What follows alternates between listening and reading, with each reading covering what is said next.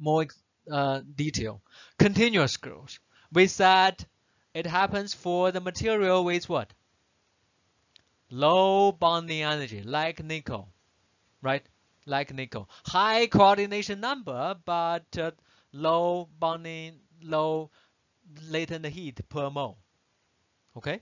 For nickel, material like these types of metal, they have, because of the low bonding energy, naturally you can imagine they would have high what? Vacancy concentration at the solid liquid interface. Make sense? The bonding energy is low means what? You don't need a lot of energy to break bond. You don't need a lot of energy to break bond means you are going to have a lot of either broken bonds or missing atom means vacancy. Make sense? At where? Near the solid liquid interface. Make sense? The bonding energy is low means you can have many dangling bonds. It doesn't matter that much. And at the same time, you can have many missing atoms, so-called vacancy. Because whenever you break bond, you have to spend energy, but you don't have to spend much energy because the bonding energy is low. Okay? Because of this, I would have so-called a diffuse interface, and the activation energy for the growth process is pretty much determined by the what?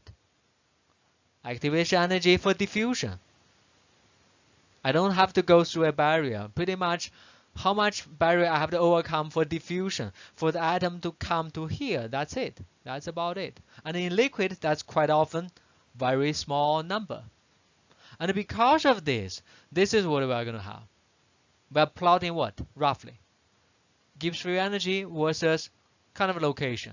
One side we have liquid, the other side we have solid. This is what we call solidification, right? One side solid, the other side the liquid. And then between the solid and the liquid, this is our delta GV, the volume free energy, right? That's our driving force for the liquid to go to solid. Remember, we are doing this what? Above the melting point or below the melting point? We are doing solidification below the melting point. As a result, the liquid should have higher energy than solid. That's your driving force. Make sense? But before you can go from the liquid to the solid, you have to overcome normally a barrier, except in this case, the activation of the barrier is very low.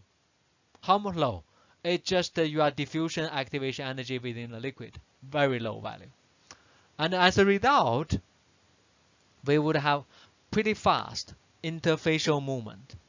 Pretty fast interfacial movement. Pretty fast for the solid to grow. Okay? Or for the atom to jump from the liquid side to the solid side, or rearrange. Okay?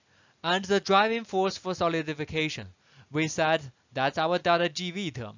Delta GV is L, latent heat, divided by Tm times what? Delta T, that's your undercooling. I means undercooling right at the interface. Okay? That's your driving force.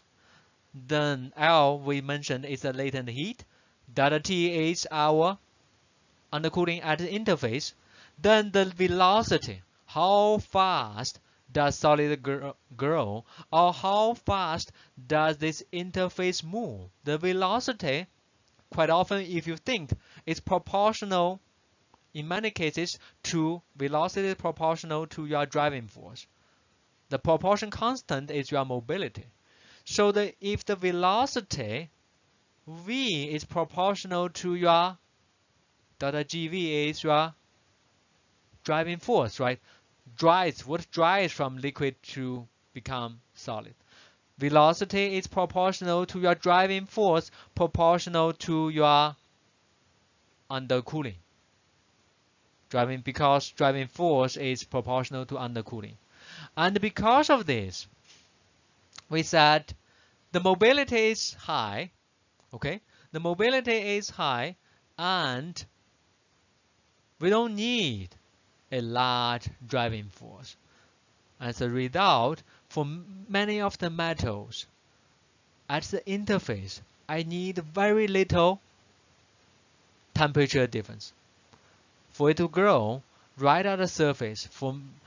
Once the nucleation happens at the surface, I don't need a large driving force. It will just quickly grow. A very small delta T, very small undercooling will give me a very small driving force, but that's enough for my interface to move at pretty rapid speed or rate.